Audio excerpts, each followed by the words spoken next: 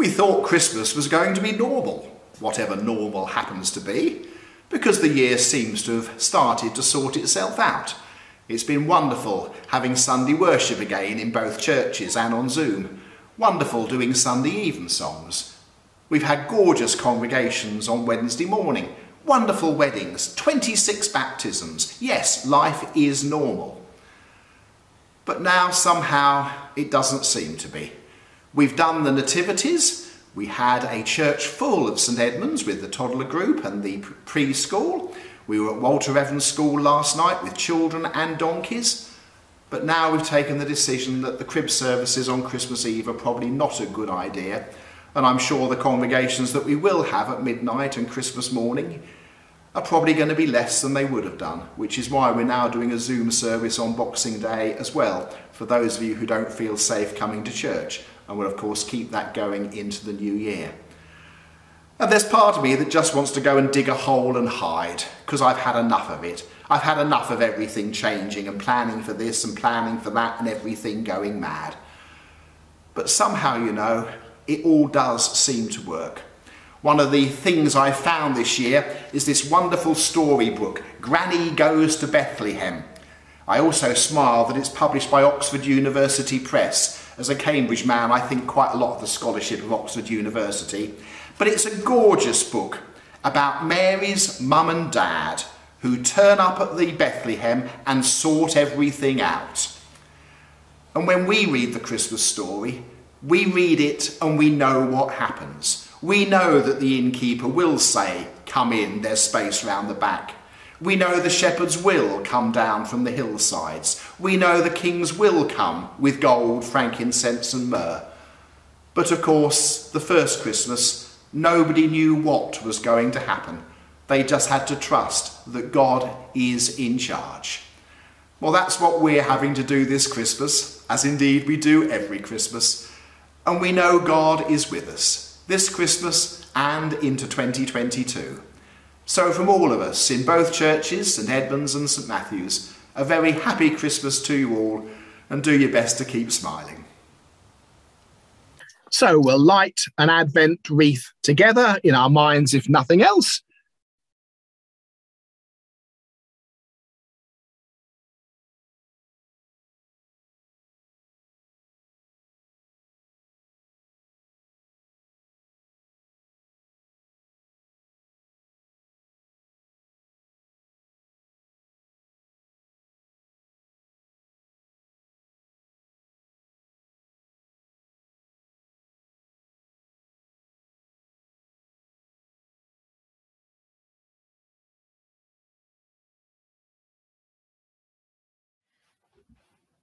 At that time, the Emperor Augustus ordered a census to be taken throughout the Roman Empire.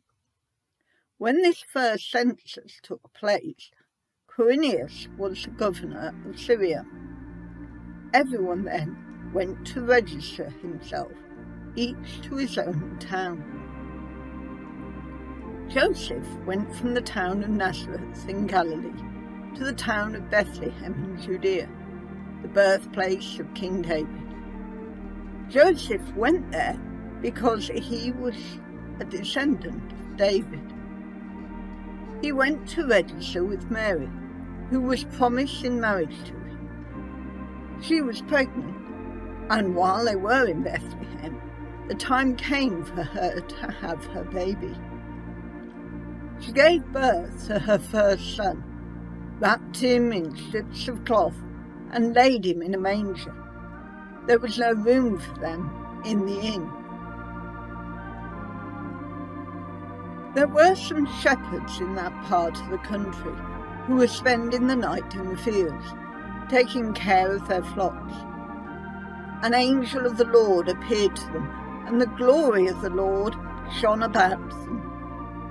They were terribly afraid, but an angel said to them, "Don't be afraid. I am here with good news for you, which will become a great joy to all the people. This very day in David's town, your Saviour was born, Christ the Lord. And this is what will prove it to you. You will find a baby wrapped in strips of cloth and lying in a manger. Suddenly, a great army of heaven's angels appeared with the angel, singing praises to God. Glory to God in the highest heaven, and peace on earth to those with whom he is pleased. When the angels went away from them back into heaven, the shepherds said to one another, "Let's go to Bethlehem and see this thing which has happened, which the Lord has told us." So they hurried off and found Mary and Joseph, and saw the baby lying in a manger. When the shepherds saw him, they told him what the angel had said about the child. All who heard were amazed at what the shepherds said. Mary remembered all these things and thought deeply about them. The shepherds went back, singing praises to God for all they had heard and seen. It had been just as the angel had told them.